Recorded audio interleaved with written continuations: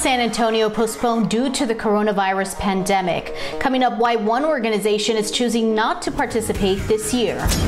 There could soon be a new weapon in the war against COVID-19. A third vaccine could be approved for use. How the Johnson & Johnson vaccine is different from the other two already on the market.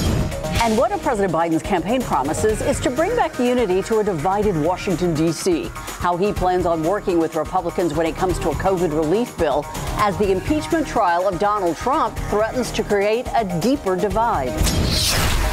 Last week it was GameStop. Now it is silver. Prices are surging. Coming up, we'll tell you why and how much.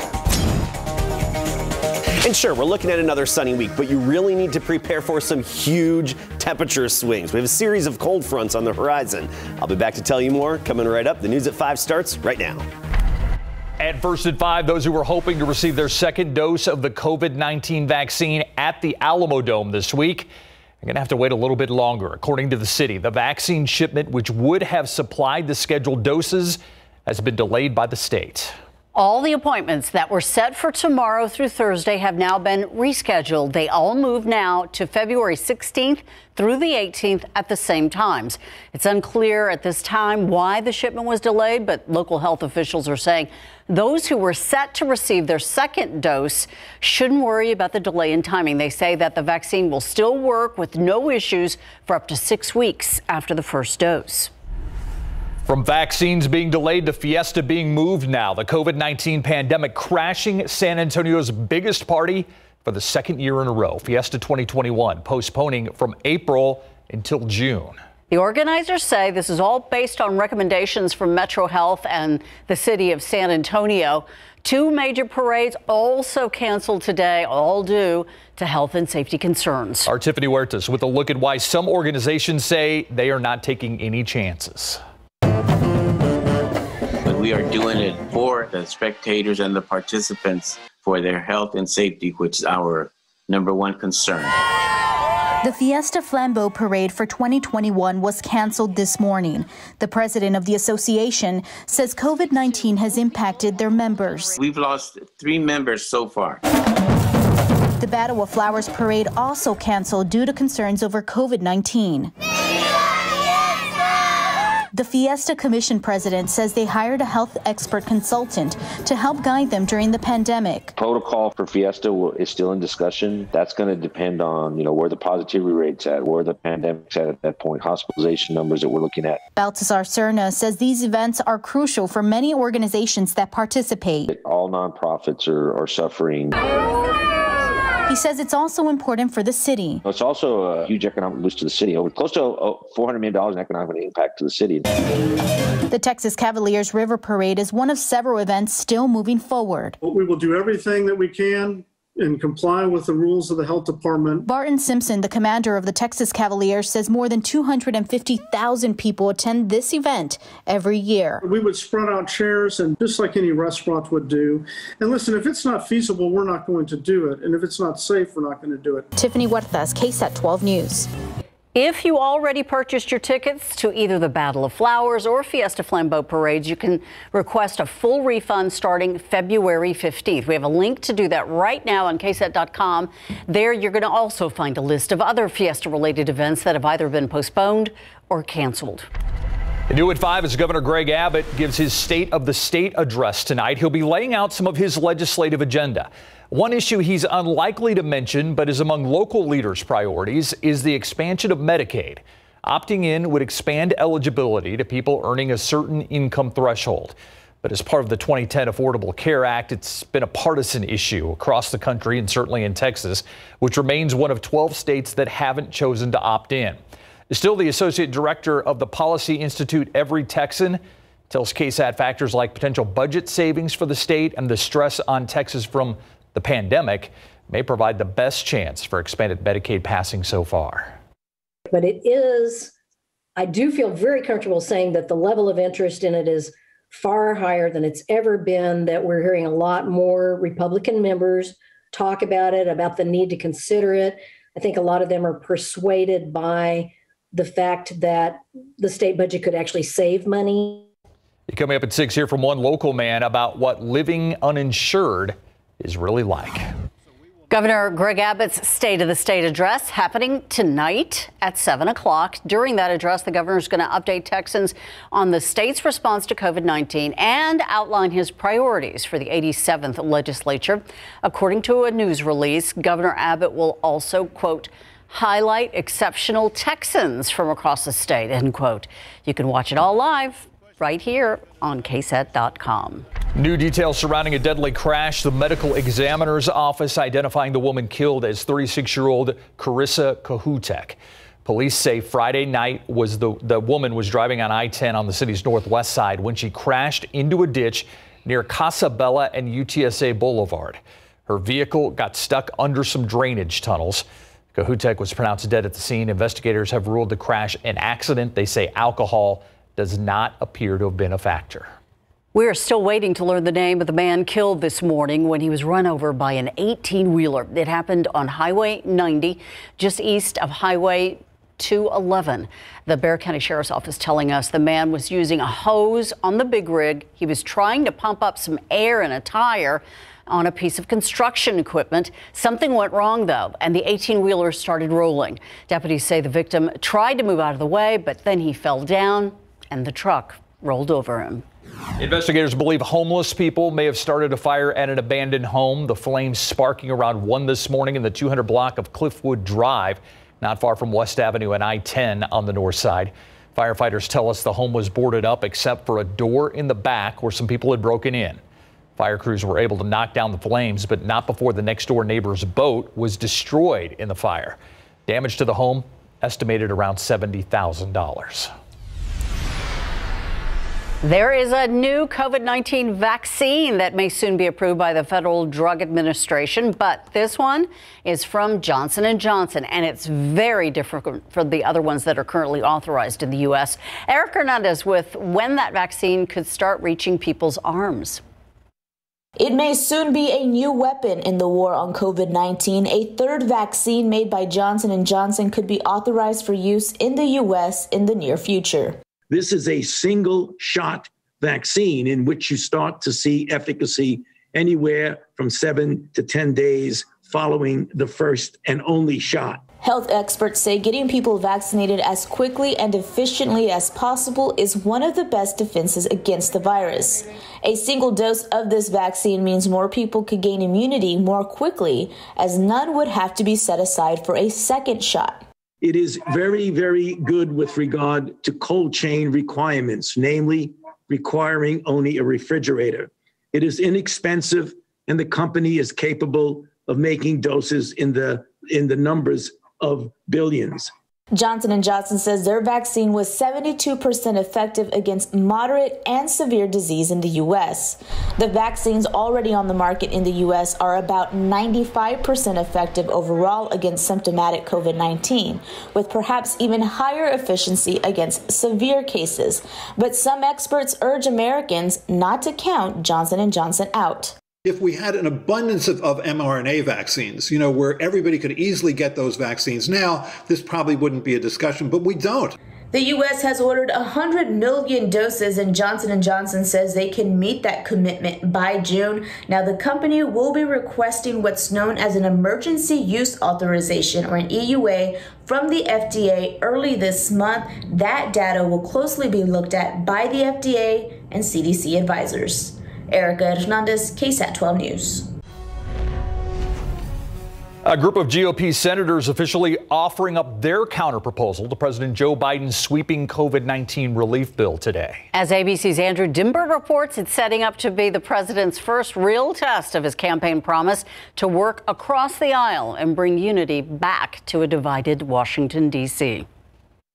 It's a delicate balance as President Joe Biden weighs achieving bipartisanship versus delivering urgent economic relief. I support passing COVID relief with support from Republicans if we can get it, but the COVID relief has to pass. After the president proposed a near $2 trillion coronavirus stimulus package, he's facing his first test on his unity pledge, with millions of Americans desperate for relief hanging in the balance. Today, 10 GOP senators meeting with the president in the Oval Office, delivering their counteroffer on COVID relief. It's an exchange of ideas, and he's happy to have a conversation with them. The Republican version is a fraction of the cost and delivers a fraction of the aid Democrats are calling for, $600 billion total compared to the $1.9 trillion the White House is requesting. The two sides also disagree on the amount of direct stimulus payments most Americans should receive, raising the minimum wage to $15 an hour, and whether to give billions in aid to state and local governments. Although Biden has promised compromise and a willingness to work with Republicans, the sides are far apart on the big-ticket items, including that price tag. It's not that it is too big, this package. The risk is that it is too small. But over the weekend, Biden's top economic advisor hinted the administration may be willing to consider a smaller package, especially in regards to those direct stimulus checks. That's certainly a place that we're willing to sit down and think about, are there ways to make the entire package more effective? And there's another hurdle on the road to the common ground politics Biden hopes to see, the looming Senate impeachment trial of Donald Trump, charged with inciting insurrection in the Capitol on January 6th. The Senate showdown threatening to deepen the divide in an already politically fractured Congress. This is not a trial of the president, but of a private citizen. What Trump did was the most despicable thing any president has ever done. And after splitting with his original impeachment defense attorneys, former President Trump has now hired a new legal team to represent him. Andrew Dimbert, ABC News, Washington. He was best known for his role as Screech on the 90s sitcom Saved by the Bell. 44-year-old Dustin Diamond passing away today. Last month, Diamond hospitalized in Florida with cancer. In a statement, his manager said Diamond did not suffer before he passed. Hey, looking outside today, a lot of sunshine. Beautiful day. Felt good out there, especially this afternoon as we warmed up rather efficiently with that sunshine and dry air in place. We had a high temperature of 68 degrees in San Antonio, so just 3 degrees above average. Our morning low was 3 degrees above average as well. Started the day at 45, made it well into the 60s. Eagle Pass right now reporting 70, 68 Lakey, 64 Leon Springs, into Floresville about 69 degrees, and you get the idea. For the most part, we are in the 60s, very pleasant, especially with that sunshine. Seguin 64, and you go to Bernie right now at 66. Temperatures falling off quickly this evening. Good radiational cooling, so we'll be down in the upper 40s by 10 p.m. Not much of a breeze, clear sky, but get ready for some big temperature swings in the coming days. We're going to talk about that coming up, Steve. Thank you, Adam. Every 2 seconds, someone in the U.S. needs blood. To help fill the need, our KSAT community partner, University Health, hosting a blood drive this month. It's happening February 18th and 19th from 10 in the morning until 3 in the afternoon at the Whitty Museum on Broadway. If you want to participate, you need to make an appointment. You can do so by calling 210-358-2812 or visiting donatebloodtoday.com. We also have all this information on ksatcommunity.com. Still ahead on the news at 5, a new shiny item now capturing investors' attention. Why the price of silver is surging. Next.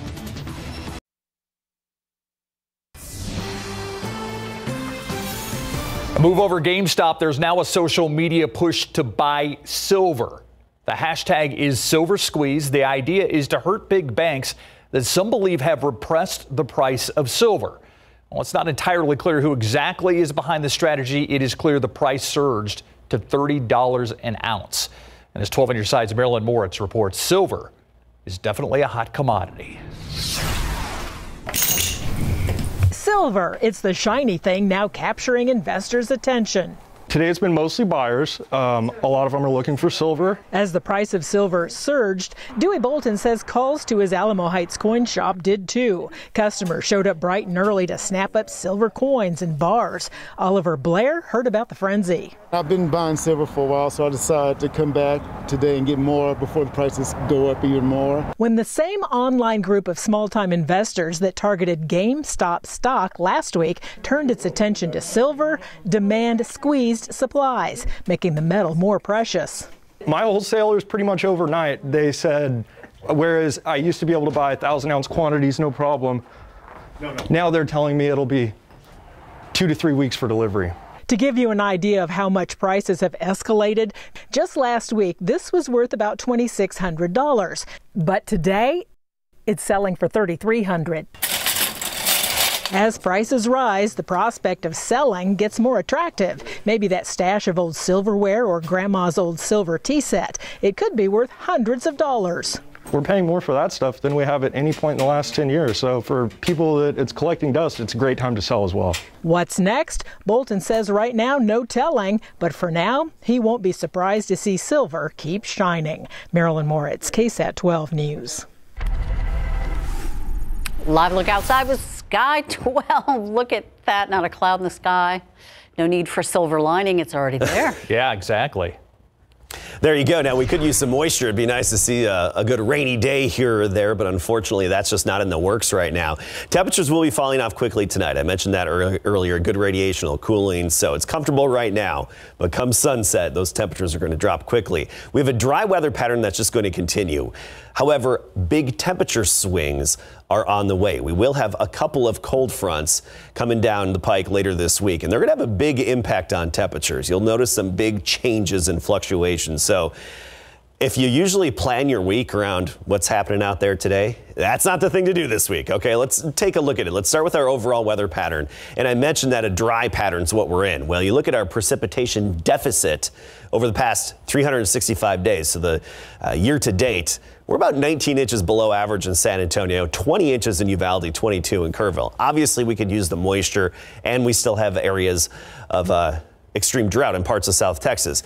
You look at our pattern now, a lot of sunshine, just some mid-level clouds coming in from the west, and that's it. The moisture is along the west coast and even the east coast. Two big systems, particularly the big nor'easter right now, hitting parts of the east coast. D.C., especially all the way up to New York and Boston.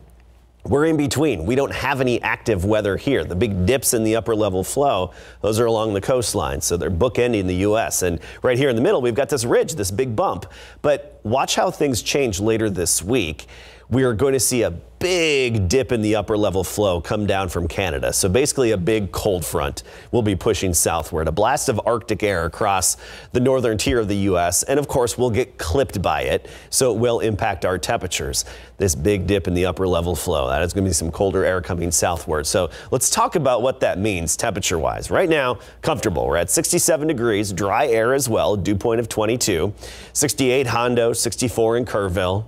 71 Cotulla.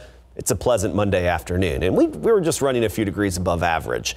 Tomorrow morning, I think we'll be really close to the freezing point in the hill country, maybe briefly hitting 32 Kerrville, Fredericksburg Junction, and some other nooks and crannies in the hill country. The vast majority of us in the mid and upper 30s to start the day tomorrow. So there will be a chill in the air, and we'll have jacket weather tomorrow morning. Stone Oak 37, Lackland area 36, New Braunfels 36, and Lavernia starting their day at 36 as well. By the afternoon, well into the 60s, even pushing 70 degrees. And it's going to be a sunny day. We're looking at a lot of sunshine, just some of those mid-level clouds coming off the Pacific, making it well into the 60s after that cool morning. So sweatshirt or jacket for the kids at the bus stop by the afternoon. For the most part, anything goes well into the 60s. But look how temperatures change throughout the week. We get up to 80 degrees on Thursday, okay, from 60s today and tomorrow, 70s Wednesday, 80 degrees on Thursday, and then here comes the drop. We drop back down into the 60s and then even 50s for high temperatures as we get into this upcoming weekend. So here it is on the 7-day forecast. Sunny and dry for the most part. There will be periods of fog, especially Wednesday and Thursday mornings, and a little extra cloud cover on Friday, but nothing to really make rain around here. So the big story is the temperatures. The first cold front's going to hit Thursday night. So Thursday we go from 80 down into the lower 60s on Friday. That's going to be an abrupt change. Then over the weekend, we've got a reinforcing shot of colder air. So 60s on Saturday, but then we're talking highs in the 50s as we get into Super Bowl Sunday. Oh, yes. Thank you. Just a friendly reminder. Yeah. How could we forget? All right, so the Spurs did not play well in their last game, but they get a chance to run it back again. Yeah, and this has been the norm during this pandemic, is keeping teams in town for two-game series. When we come back, Derek White also made his return on Saturday night in that loss. Is he good to go tonight? And you can now call him Coach Witten. Cutting him out. San Antonio Spurs will have a quick shot at revenge tonight when they host the Memphis Grizzlies in their second game since Saturday. That's when the Grizzlies beat the Spurs 129-112 in their first game in 12 days after having their last 5 games postponed due to COVID-19 health and safety protocols. This is the new normal this season to try and cut down travel during the pandemic, and hopefully the Spurs will find their defense tonight after the Grizzlies shot 57% in their first game back. This will also be the second game of the season for Derek White after leading the Spurs in scoring in his comeback with 18 points. How is he feeling now that he's gotten at least one game under his belt since injuring his second toe in his left foot for the second time this season? I'm feeling good. Don't have broken toe this time, so that's cool. But I feel good. Just trying to get my legs underneath me. Feel like I haven't played in a while. So just trying to get my legs back underneath me and do whatever it takes to help us compete. So that's all I was trying to do. All right, here's the matchup tonight, 7:30. Highlights for you tonight on the Night Beat.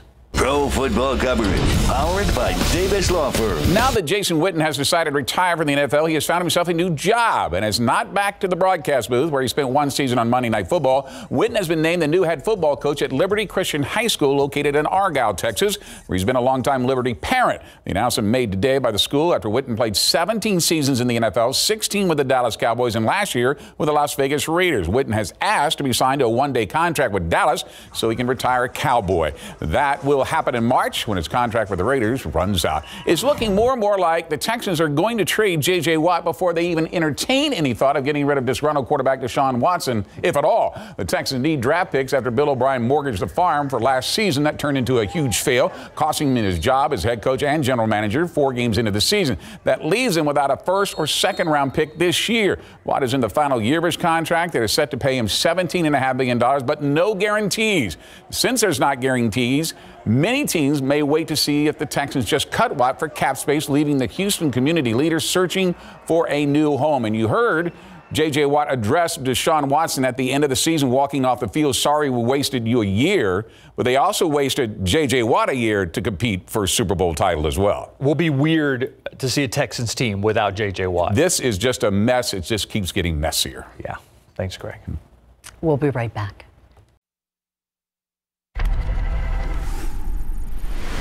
If you love to play the lottery, you need to check out this article on our website. We have a Texas Lottery data map that shows the stores that sold tickets worth $600 or more. Records show that nearly 6,000 tickets either draw or scratch off met that threshold. One of the biggest winners won more than $39 million last September at the Pick and Pack 10 in Seguin. You can read all about it right now on KSAT.com. Map it out. Plan it out. Yep. So getting up to 60s tomorrow, 70s Wednesday, 80 on Thursday, then temperatures tumble again Friday through the weekend. Thank you, Adam, and thank you for watching the news at 5. World News up next. See you back here at 6.